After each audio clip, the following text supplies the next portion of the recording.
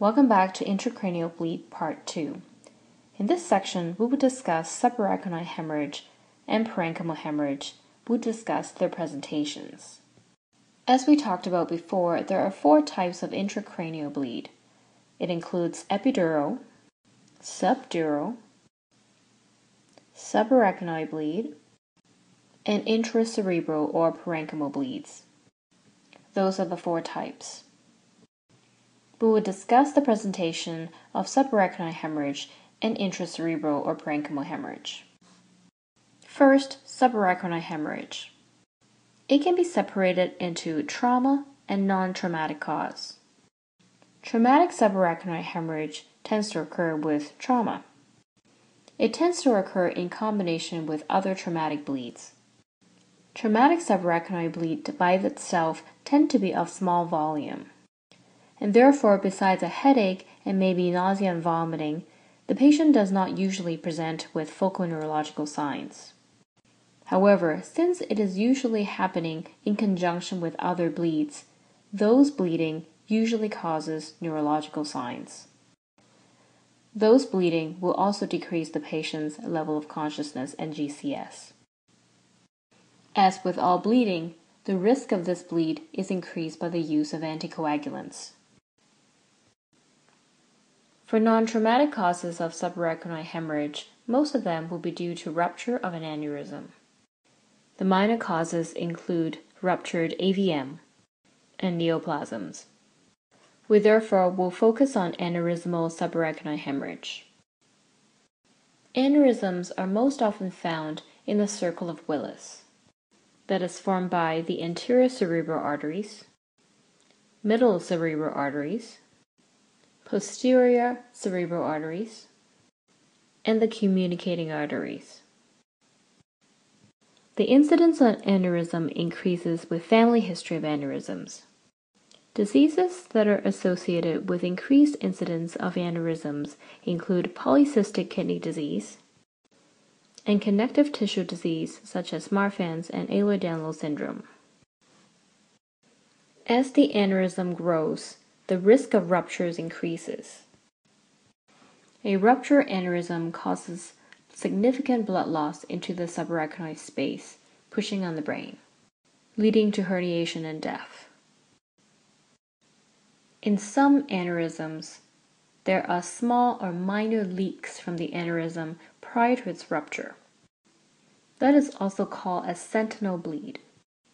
Investigation of a sentinel bleed might lead us to an earlier discovery for an aneurysm that has not ruptured yet. It is therefore the sentinel bleed that we wish to pick up in the emergency department.